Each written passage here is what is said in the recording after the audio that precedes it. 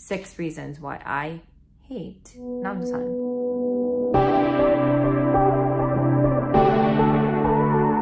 There are a lot of spoilers in this video, so if you haven't finished the series, I really recommend you guys finishing that before watching this video. I know I'm about to make an extremely controversial video, but I just want to disclaim that I loved Startup. I watched every single episode. Hope we can agree to disagree that there are 2 sides to every story. There was Team Jacob and Team Edward during Twilight. There is Team Good Boy versus Team Namdosan, and I am on Team Han Ji Pyeong, but this is just how I feel, and I feel very passionately about this. So we will be talking about the 6 reasons why I absolutely hate and despise Namdosan. Let's start with number 1. The entitlement. We are introduced to him as a child who wins the math decathlon, but he ends up being a cheater. Something that he does to himself, and then he decides to keep to himself for around like 20 years. And then he kind of gets a lot of pressure from his parents for winning. You have parents who care about you and want you to do well. Like, I'm so sad for you. Like, I feel so bad for you. I don't understand how I'm supposed to feel bad for him. You have 2 loving parents, You have 2 best friends that you've known since you were like really young.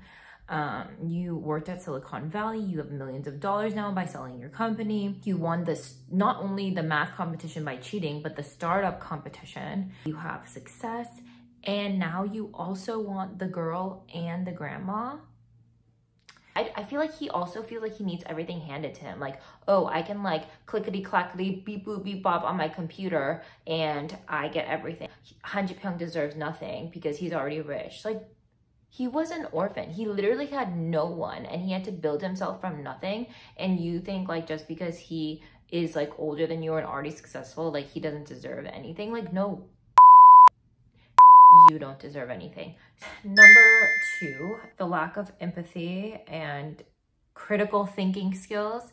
Can you have a little bit of depth? Like, do you really think like Susie broke up with you, even though she clearly says, can you just go to San Francisco? And he was like, no, like, we'll stay together forever, we'll be happy, like, blah blah. She literally has to say, please leave, you're not the real Namdo-san, or something like that, so she can get him to go and make millions of dollars and not make all of their hard work for nothing. Like, she was like, you know, us 5 worked really hard, your friends worked for 3 years with no pay for us to finally get this far. We fucked up, we signed a shitty contract, you guys can now go, and I'll be here and I'll be fine. And then he's like, no, like, I love you, like, blah blah blah. And then so she finally has to just be like, let's break up, you know? And then he comes back all pissed off.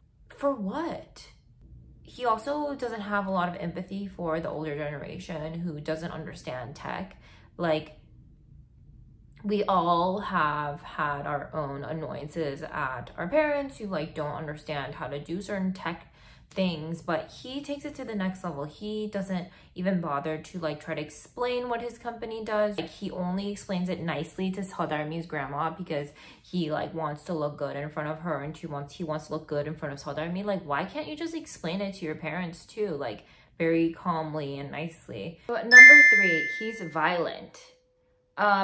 He had all the resources he needed to correctly look through the contract in order for them to not get fucked over by Tusto, but he didn't. He didn't consult his mentor. He didn't consult anyone else. He just thought that him and Seodarmi were making the right decision, but he himself made a reckless decision to sign. And then he decides to project all of that anger, all that frustration by punching Han Ji Pyeong.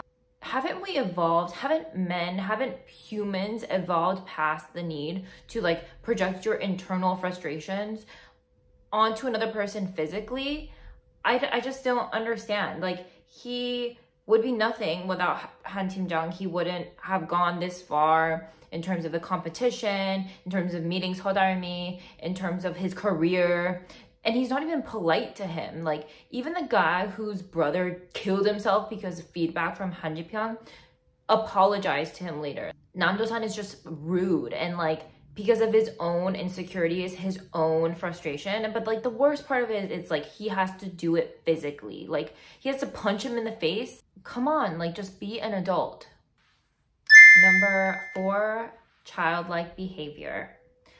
He is like almost 30 years old. He has zero sense of social skills. And if it was something to do with like Asperger's or autism or some mental thing that he had since he was young, like, okay, I could give him a little bit of grace, but like, dude, you're 30 years old, grow up. It's not that much of an excuse for you to be like, oh, I'm a beepo bleep bloop computer science engineer, so I have no social skills. Like, that is not an excuse. If he showed empathy to other people different from him, like maybe I would show empathy to him. But whenever someone talks about astrology or religion or something that's not like based on science, he is so quick to, I don't know, just like be like, that's stupid. So I'm gonna think he's stupid. Also, he's like not capable of being a CEO, and it takes him forever to realize that if you have zero social skills, you cannot be a leader. Number 4, unrealistic expectations. I think that Cheoldarmi and Namdo-san deserve each other because they are both dumb and they can be dumb together. Like, have they never heard of something called long distance before? Like when someone lives in a different city than you and you can be in a relationship. Also, the market for self-driving cars is very oversaturated. Like, you don't think Hyundai or Kia or Toyota or Tesla or even Tusto. Namdo-san literally went to build self-driving cars at Tusto. Like, I don't understand like why they're working so hard on Tarzan. He already did it in SF. I don't know what market share they're trying to like go for. Like, the odds of 2 couples being in a founding company are 0, and both of them don't really have good communication skills, cannot correctly like express themselves. And I feel like that's gonna show up later down the line in their relationship. Number 6, ungrateful. Han Ji Pyeong just like helps Namdo-san over and over and over again.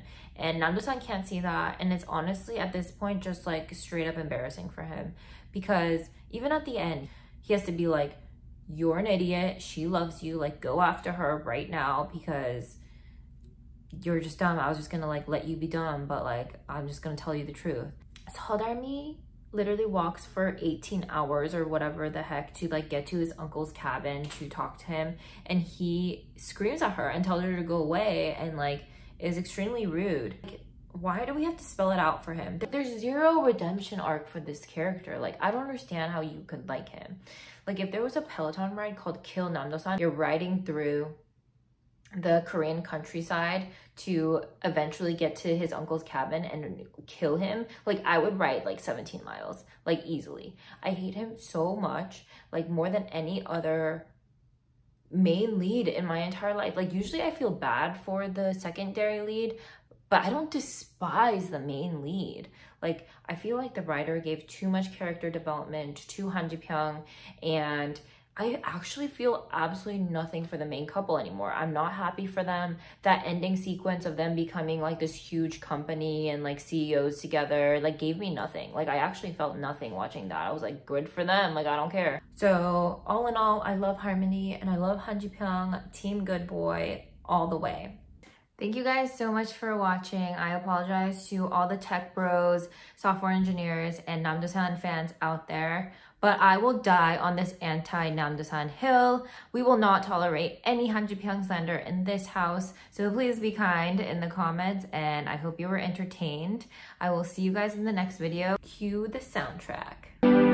어딘지 모를 꿈결 속에서 행복한 날도 본 것 같았어. Decathlon.